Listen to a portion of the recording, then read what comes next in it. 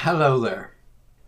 AirDroid can transfer APK files directly to the Android TV from the Android tablet, where the APK backup file has been created, quicker than using the cloud or a USB stick as a go-between. Let's go. Android TV to the right. Start AirDroid. It has been side-loaded. Tap on AirDroid Web. On the Android tablet to the left, tap on the link to web.airdroid.com, starting login to the PC interface of AirDroid. Yeah, not the client. Here we are.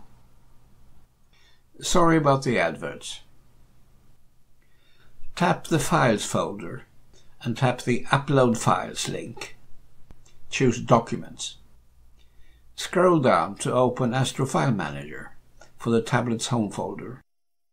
Tap on the Backups folder and on the Apps folder. Click on the first file, the AirDroid APK, to upload it. Uploading. Here we are. Tap on the link to install. Staging app. Install. Installing. Will take a while. App installed. Done. Exit. That's it. Thank you for watching.